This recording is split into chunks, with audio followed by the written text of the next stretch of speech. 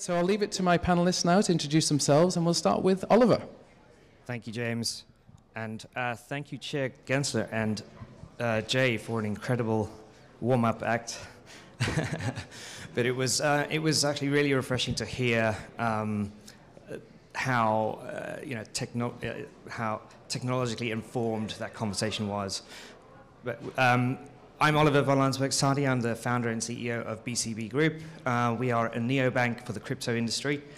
We're here to be that connective tissue between the fiat world and the crypto world, where payments are the super tricky regulatory space to play in. So it's great to be here. Thank you, James. Thank you. Ophelia? I'm Ophelia. I'm one of the co-founders and the president of 21 Shares. We offer a range of crypto exchange-traded products in the European market. Brought our first product to market about 3 years ago, all based on spot, so a little bit different than what we're currently seeing in the US. Thank you. And Chris? Thanks, James. Great to be here, everyone. My name is Christopher Matta. I am the president of 3IQ Digital Assets US.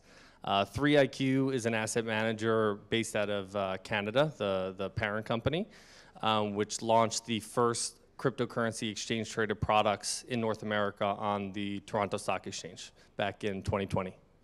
Thank you very much, Chris. Well, we'll go into our first question, and so we have to face the elephant in the room and talk about what we've just heard. When Gary was appointed, I think there was a high degree of confidence and optimism, wasn't there? When, given his background, obviously he was a lecturer doing a blockchain course as well. He definitely demonstrated a deep understanding of the space. There was no question about that. So I felt pretty encouraged. But on this optimism, Ophelia, has he sort of delivered? Did you hear anything today that you found interesting?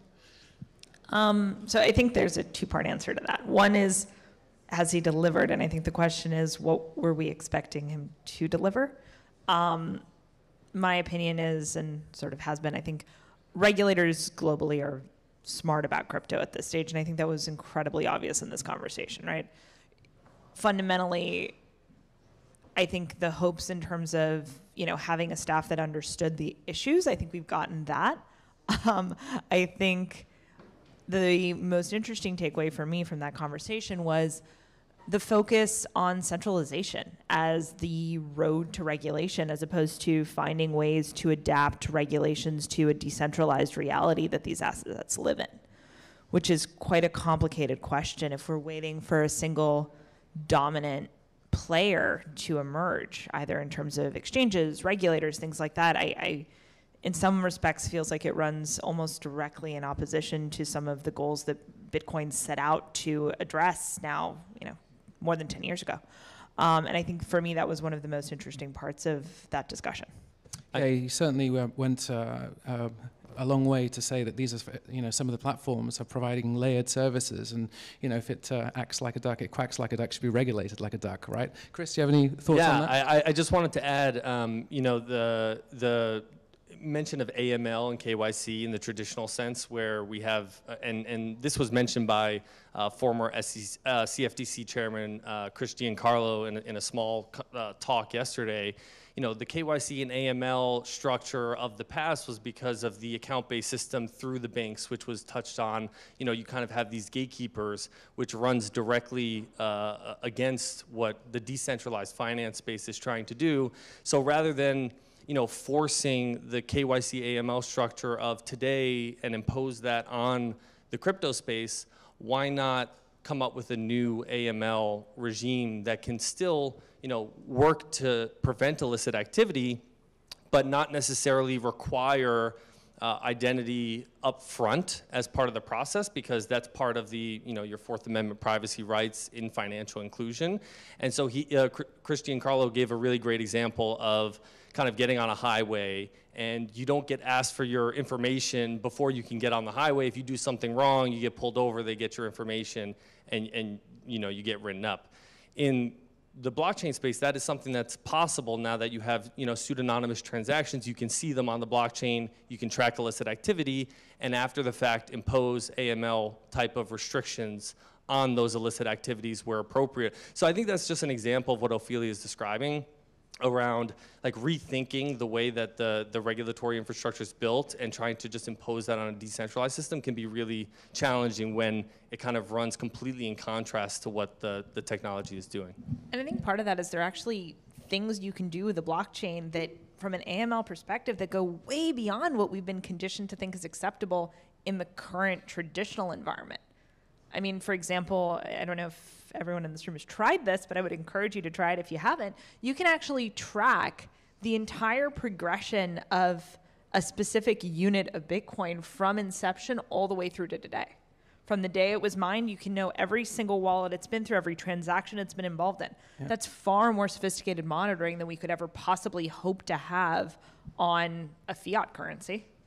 I mean, it's not a great ransom currency, really, is it? That was, I guess, one of the things that Gary said that I was a little bit disappointed to hear. You know, the reference again to using Bitcoin for payment in ransomware, when in sort of relative terms, it's de minimis versus traditional bearer instruments like currency notes, right? Oliver, do you have any final points on this question? For sure. I think both Chris and Ophelia, mentioned the challenges here, summed them up quite neatly. The point is, the innovation is happening in the space of decentralized finance. If something goes wrong, you can't speak to the manager. There is no central point. Now, of course, some of them start centrally, but for regulation to be effective in a decentralized future, we need to shift from thinking about the people and processes model, in which tech is merely an enabler, to thinking about everything as tech. And this is where actually decentralized finance and the blockchains that underlie it, like Solana, which is it's the transfer of value layer plus the programmability plus a built-in order book at the blockchain level, is that you can go to GitHub and download the code and understand it. Regulators need to hire engineers and look at it and make the best of that huge advantage, which it is transparent. Not only can you see where a unit of value has traveled throughout its lifetime, but you can see how that unit of value is traded and governed. And that spans all three of the pillars which Gary mentioned, the formation of capital, the markets, and the investors. Yeah, no, thank you. And I think he said repeatedly, engage the SEC. And I'm hopeful that all three of your firms will be engaging, because it's obviously a source of real expertise. Staying with you, Oliver, with the next question, a little bit closer to our own homes in the UK, just a quick one. The Bank of England and the FCA have taken a somewhat harsh view on crypto assets. And that's actually caused some companies to leave the UK for a better regulatory regime. What are your views on this, and sort of how do you set up BCB Group, which is obviously a European-based, UK-based company? How do you act to that? I think people who see the UK and Europe, the regulations are still super closely aligned, as a hostile environment for crypto, are missing out on something important. Both the FCA and the European regulators are, it's an arms race that we've got here. The pace of innovation in the crypto space is simply too quick. It's a capacity problem. The FCA the FCA have now got a taxonomy, which is great. The EU wants to bring in MiCA, which is great in 2-3 years. But it's a capacity issue. And again, back to my point, the regulators need to hire way more engineers to keep up. Introducing these regs, of course, raises the barrier to entry, so it makes it harder for small businesses to get going. Yeah. But the situation is improving, and actually today I learned that the SEC has probably one of the most sophisticated views,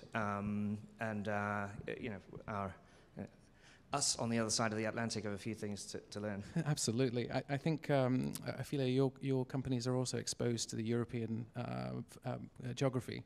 Anything to add on that? Yeah, so we deal with quite a few different European regulators in the context of our business, whether those are, our local regulators in Switzerland or, other EU bodies, often coming to mind.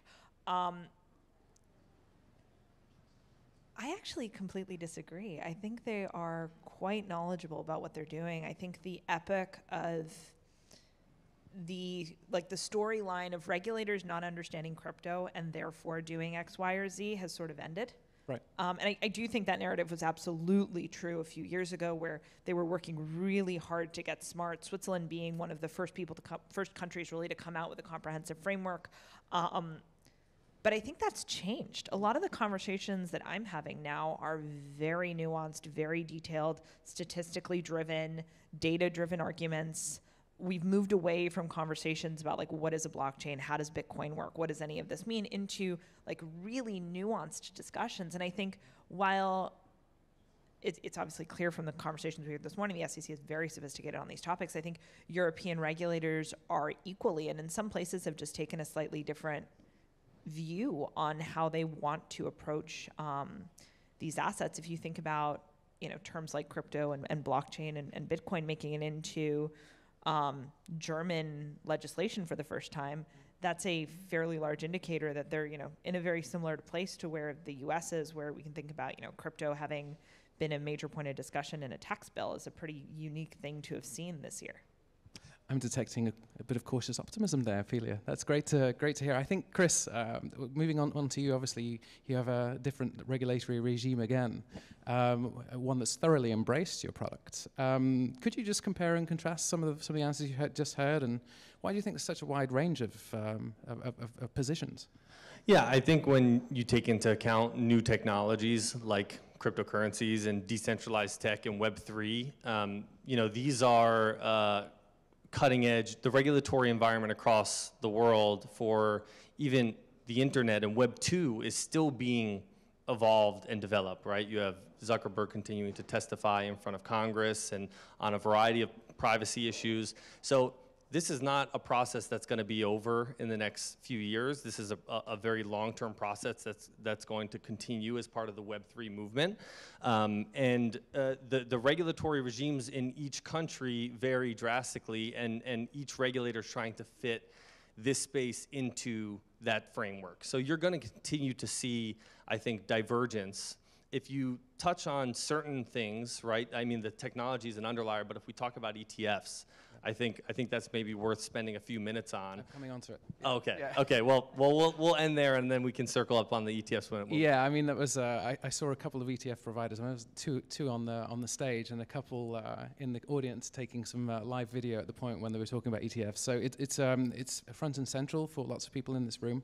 The ETF debate, obviously here in the US, polarizes people. The SEC denied VanEck's spot-based ETF, but obviously has allowed futures-based ETF. Now, people that understand the apparatus that sort of are involved with the spot markets through to futures market, through to marketplaces like that, it's somewhat questionable, actually, isn't it? So Chris, let's just unpack this. And why was one allowed and not the other first? And what has it meant for actual consumers of this? Yeah, so I think to start kind of with the second piece, why is this important? Why do investors care about a futures-based ETF versus a physical-based ETF, right? So at a high level, futures-based ETFs, like for Bitcoin, the Bitcoin futures, the CME Bitcoin futures trade at a premium to the underlying spot market. It's called contango with futures. Essentially what that means in simple terms is on a annualized basis, the ETF itself has to roll contracts every month. They buy the front month contract, the next month they have to roll that to the next month's contract. And because those contracts trade at a premium, essentially what you get over the course of a year is underperformance of an ETF-based vehicle backed by futures relative to the price and performance of the underlier physical Bitcoin itself. So over the course of a year, that underperformance could be in the range of 5 to 15%, potentially even higher at times, depending on how large those premiums are. So for long-term investors, a futures-based ETF is not really the best vehicle because you're going to have that erosion of the performance. And that's why the space has been advocating for a physically backed ETF for a long time. So that's why it's important. In terms of why a futures-based ETF has been approved and a physical ETF has not been approved, this has really culminated just recently, obviously, with a lot of the comments from Chair Gensler and the approval of of some of the futures-based, ProShares and VanEck futures-based ETFs. a lot of those comments were around, there's additional investor protections around, a 40 Act vehicle that it has an underlier of futures that are directly regulated and overseen by the CFTC. Yeah. So I think that's given some comfort to the SEC. But conversely, I think it's been confusing for a lot of folks in the space because the price discovery process, where the market manipulation concerns that the SEC has continued to highlight for the underlier, the price discovery process is influenced on the futures, obviously, by the spot markets, which is where the SEC has cited many times that there's market manipulation concerns and a lack of regulatory oversight of those exchanges. So it can be difficult to come to grips with the approval of a futures-based ETF that is priced directly based on physical Bitcoin when those markets are unregulated. And so I think we've seen that actually culminate just yesterday or the day before. Grayscale, which is the largest digital asset manager in the world, filed a letter with the SEC basically saying that if their ETF gets denied, their physical backed ETF gets denied, they have plans to take legal action. And the reasons that they cited, there were a variety of them, but first and foremost was, if one of the main reasons that the SEC has cited for not approving a physically backed ETF was the lack of a regulated market of substantial size. Right. It's been very unclear what that size is, but the SEC, the CFTC CME Bitcoin futures are a substantial size. It's just potentially not enough to meet that requirement of the SEC, and so it's a little confusing to approve a futures-based ETF when then you're citing that as a reason that it's not a significant size. I think Gary also referenced this point. He worried about, obviously he couldn't police the entire globe's trading of digital assets, but he could police the US market. Now, CME is obviously contained within the US, so he's saying, well, I can regulate that. I think that's a transparent, fair market, and therefore any products that reference that are going to be fine. But the reality of the matter is that the settlement price of the CME contract is actually derived by spot exchanges, which of course are a function of global volumes. Right. So that's the problem. That's the thing that we're grappling with. Ophelia, do you want to comment on that? I think part of the issue you're running into here is that fundamentally, futures-based products are made for a different group of people. Right. And I think that's something that the ETF industry is not always transparent to people outside of it. Like, unless you happen to be dealing with these products, you might not be aware, right? The issues with these futures rules is not dissimilar from what you would see in a leveraged ETF. And those exist, and they have a market for them, and they're typically used by people who are actively trading, and that's who they're made for. Short-term traders. Absolutely, and so there's a reason for these products to exist. And I think there's been a narrative that there's no logic for this at all, and there absolutely is. There's a group of people for whom this is a perfectly appropriate product. They should absolutely be in it. They should absolutely buy it. It does what they're looking for, where they want that exposure to those futures for whatever reason that is, and they're looking to either trade short-term volatility, and they're running a specific strategy. And there are people for whom that is a great thing. It's one of the reasons why, if you look at the size of those products and how they've grown, you're starting to see what the actual market size for those types of issues, those types of products are. And it's consistent with what you would expect of like a gold futures product versus gold or any other market where you have that type of instrument. And most commodities markets do. You also have futures-backed products, and they do have a market. And I think it's super important to highlight that these products do have a reason to exist. However, I agree with you completely. They're really not meant for everybody, and they're not one size fits all, and they are expensive. And so you need to be looking for that exposure in a very specific way if that's what you're going for. Right. And we both obviously build spot products, so we have a house view on this, but I think it's just it's a fundamentally different market. And I think that's a really important thing to remember when we talk about these products, because it's absolutely true. They do reference spot. They are exposed to fluctuations in the underlying, and fundamentally they target a different group of people. So when you think about whether we're actually meeting the brief in the US of providing that exposure in a regulated wrapper, the answer right now is no. We're providing something different, right. And that different doesn't necessarily mean isn't a thing or shouldn't be a thing or is wrong for everybody, but it's not necessarily the most appropriate product to fit sort of the box I think a lot of people hoped it would. It's really for a different use case. Yeah, no, thank you. Yeah, I think one thing last to add, I think on the road to that physically backed ETF that is for that long-term holder, to Ophelia's point, right? There's not really that perfect vehicle in the US today. No. You've had closed-end OTC traded products that trade at premiums and discounts.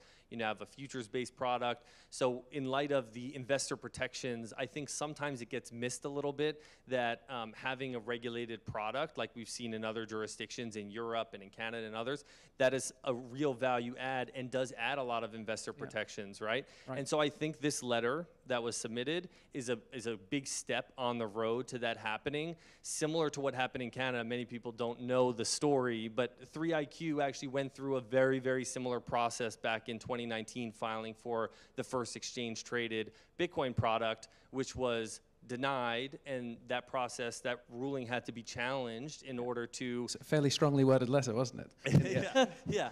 And that had to be challenged in order to win that battle and get the product approved. So I think whether or not they win and the product gets approved, this process will provide some clarity as to what the metrics and thresholds need to be in order for the SEC to get comfortable approving, which I don't think we've had that transparency up until now. And also hopefully put some of the requirements the SEC has set up in context, because right now we're applying standards, like an undefined standard that I would question whether, gold when that was issued, or bronze or platinum or any of the precious metals, when those products started coming to market. I don't know that if you look at the history of trading in similarly structured global markets based on commodity style products, we haven't needed to meet those same levels of requirements. So what are those requirements? And what does that actually mean? This process will help shed light on what those are, because the standards are absolutely different here. Yeah, and look, if people want to protect the investors, but if investors really want exposure to something, they'll get it. And so it might push them further out into the risk spectrum, which is obviously not what the regulators want. Their primary mandate is to protect investors. I'm going to have to move on to the next point, and actually, we're going to only briefly discuss DeFi. Gary did mention DeFi, and he said that there are centralized elements of DeFi, which was a little murky to me, but really, in a truly decentralized system, how does a regulator even take hold of something like that? How do you do that? Ophelia, do you want to take that? I think the honest answer is you don't. Yeah, there's not a good way to do that, and there's to go back to what we were just talking about, there is a history of decentralized trading. It did in fact exist. It has existed historically. This isn't new. Right. The concept of like a global commodities market is probably the closest thing. Equities and fixed income trade a little bit differently, but there are global markets for things like gold and copper and platinum.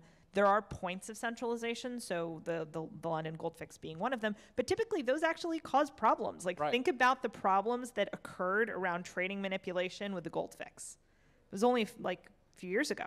Yeah.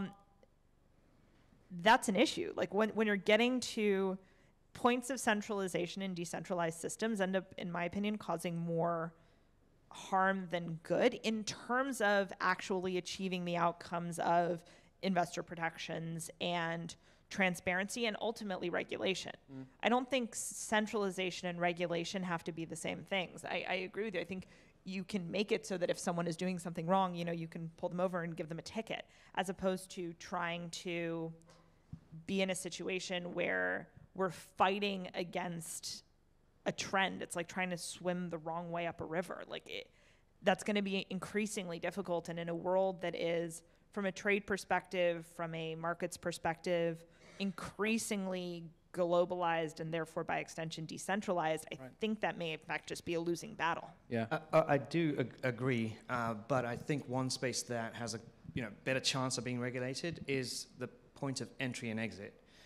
If you can't effectively enforce regulation at the market structure level, which is super hard in a decentralized way, you've at least got a shouting chance of a fighting chance of regulating from an AML point of view. This has very much been the focus of the FCA, of FINMA, and of course of the MiCA regulation coming out. It is, if we can't control what happens once it's inside the system, at least let's make sure that the entry and exit points are validated. And that's actually key to BCB's constant keeping on the right side of the regulators is how do we strike that right balance? How do we make sure that nothing slips through the net? That's the fight here. Regulating the fiat on-ramps, I think, seems to be the trend where crypto's going, right? The place where you take cash from your salary that's been paid into your bank account and get it into the crypto world seems to be the most likely point where we can actually do things like that, the payments rails. I'm going to have to move on. I'd like to stay with you, Oliver, actually. We talk about these payment rails. For four and a half, 5 years, the banking problem has been a real problem.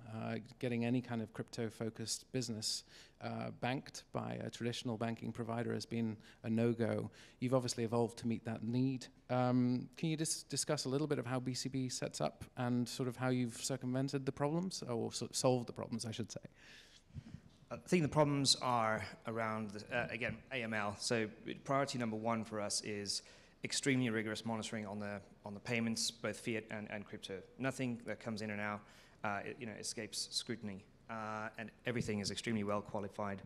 So for those who are less familiar with us, we're a B2B company, but many of our clients are B2C. So these are large crypto on and off ramps like CryptoCompare, Bitstamp, etc. One of the co-sponsors here. And for us, the reason that large institutions haven't been able to lean in effectively at the transaction level is, historically, it's been not understanding the risks. Now the risks are better understood, but it's about effective means of managing and mitigating those risks. The super short answer is, for the $50 billion or so that have passed through our pipes in the last year or so, it is just about being on the front foot, at the expense of good business. We've had some pretty juicy crypto clients who we've had to, and I can't name names, but we've had to either unbank or turn away business, super high margin business, just because we don't have the comfort that they're applying the level of controls that count for us. Yeah. Long story short, AML, transaction monitoring, that's where the investment needs to happen if we're going to see this entire analog world money transition effectively to the digital future.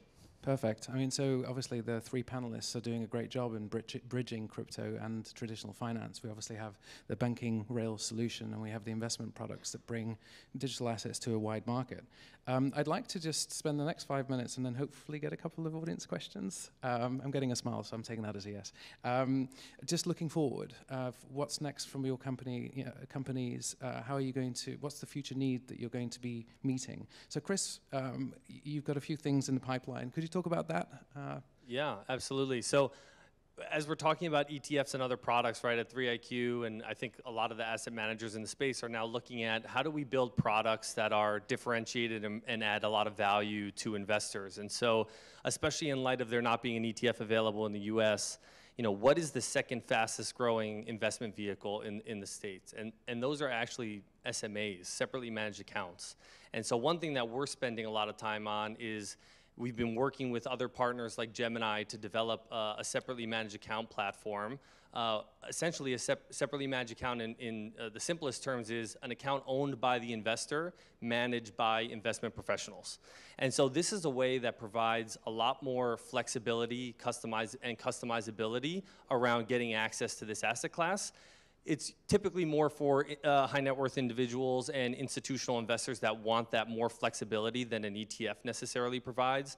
You can invest in strategies that range from Bitcoin to index products to a variety of other strategies in there.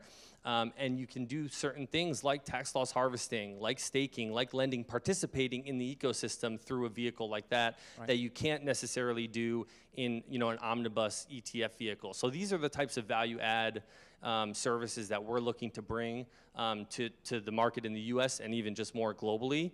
I think that's the goal of a lot of asset managers, even on this panel, is to get more accessibility, correct, into this space through vehicles that are adding value for investors. It's brilliant. It's so exciting. And Ophelia, you've blazed the trail this year of products that come out and kept us as CryptoCompare pretty busy. Yeah, we've now rounded out our product suite. We're running 20 different products, including index products, a bunch of single asset trackers. We're running products that stake on your behalf. We're doing all sorts of different things in that space. I think for our company, you can expect that to expand, both in terms of the footprint of the products we cover, as well as the geographies that we do it in. Where I spend most of my time is actually at the infrastructure layer. So some people in this room may know this, but ETFs are incredibly inefficient things to run. They are expensive to launch. They're difficult to maintain. It's a lot of people mostly sharing spreadsheets is how the legacy infrastructure works. Like, oh, don't say that. No, that is how a lot of ETFs are still run today. So one of the big focuses for us is really building out more automated, more scalable ETF infrastructure so that hopefully we can start to drop some of those barriers to entry, obviously in the crypto space, but also beyond. Thank you. And Oliver, what's next for you in 2022? The big one for us is BCB yield accounts. So this is as short as possible. The space that we operate in has negative interest rates in euro and Swiss francs. So for the 200 or so businesses that we have on the books, and cumulatively across those accounts, there's roughly €500 million and Swiss francs and a bit of Japanese yen. These are all earning negative rates. So that's the one half of the equation. The other half of the equation is that we're seeing some really smart ways of generating yield on stable coins like USDC. And we have natively excellent FX capability, so we're bringing the two together. We've got the depth of market in USDC, high yield accounts. We've got a huge demand in euro, Swiss francs, and Japanese yen and other currencies through FX swaps and regulated instruments, securities funds through Luxembourg. We can bring those 5 to 10% returns to that cash, which is just, so BCB yield accounts, we're super excited to launch that. Chris Aurelio is in the room somewhere here if you want to, he's the product manager of that. Thank you, that's great. I have managed to get through the questions, so I'd love to ask the audience maybe if there's one or two questions that we have. Not all at once though. Stephen, if we can get you a quick mic. Yep. Good morning and congrats to Solidus and CryptoCompare for this amazing conference. I just want to say hi to all my friends on the dais. And Olivia, you said something regarding futures-based ETFs, which I just want to take issue with, fully recognizing that physical-based ETF is a superior vehicle. So I'm not arguing with that. But I think to make the analogy between a futures-based ETF, and there are now 3 in the marketplace, as being somehow analogous to leveraged or inversed, I don't think that's correct. They're not leveraged. There may be tracking error, but there's plenty of ETFs with tracking error. And I think the simple fact that over $1 billion has been raised very quickly means the demand is across the spectrum. We all hope that there will be physical ETFs in the US. You're working on one. I'm sure our friends at 3iQ are as well. But I don't think investors should think of them in the bucket of heavily warning labeled leveraged and inverse ETFs. So it's a question statement, which you're more than welcome to respond to. Sure. So what I meant by that, and I completely agree with you, these are not the same thing as leveraged ETFs, not even close. But where the similarity I was trying to draw, and maybe it wasn't super clear, but the similarity I was trying to draw is that fundamentally the futures products, in the same way that you can have products like that, they're really designed to provide a specific type of exposure that's typically based, and if you look at the profile of who futures products are going to be like most well suited for, your ideal person who's getting bang on exactly the best thing they can possibly get. There's a group of people that are doing trading that are more interested in like short to medium term holding, for whom the futures products are actually the best possible products. They're not a consolation prize for physical. And I think it's super important to remember that there is actually a group of people for whom this is exactly what they want, exactly what they need, and exactly how they want to trade it. And in the analogy I was making to the inverse and leverage is that in a similar way that those products are not necessarily broadly applicable to, you want 2x levered exposure to Apple, a packaged ETF may or may not be the best way for you to get that exposure. There's a group of people for whom it is amazing, but it's not necessarily everybody. And I think it's important to, and the point I was trying to make, and I think I agree with you, the futures products sometimes get a bad rap because right now they're being used as a substitute for something else. And they have a place. They have a place. They have product market fit. They have people who need that product. It's just not everybody, and it doesn't meet the full need in a similar way to those leverage and inverse products absolutely meet the needs of a specific group of people, but are not necessarily the one size fits all for how you may want to achieve leverage to a market because of that holding period question. So I think that's what I was trying to say as a point, not so much the risk profile, but more that concept of a product built for a specific subsegment of a market. And I think just to back that up with data, if you, like you mentioned before, if you look at the actual AUM of what's been raised by these products, it's relatively small to the AUM potential of a physically backed ETF for long-term investors. If you just look at the markets in Europe and the size of those products, the size of the products in Canada, generally the US has multiples more AUM just because of the size of the capital markets here. For Canada, it might be 10x the size typically for other investment products. Canada's crypto physical ETF market is around 6 billion, so you'd expect in the US that would be 50 billion plus probably in these types of vehicles, and we've seen much smaller demand. So I think that speaks to kind of what those products are being used for. There was analysis from, I think it was Bloomberg on this, actually comparing that and trying to do market sizing. And from what we're seeing so far in the market, seems pretty consistent in that, what is it, I think the estimate from Bloomberg is 4 to 6 billion of demand for a futures-based product. And that seems about right, at least directionally where we're at with the futures products right now. Thank you. Kind of makes sense. I'm going to have to end this now, but it's been a fascinating debate. I'm sure you can all agree. I want to thank my panelists, Chris Matta, president of 3iQ, Ophelia Snyder, president of 21 Shares, and Oliver von Landsberg-Sadie, CEO of BCB Group. Thank you. Thanks, everyone.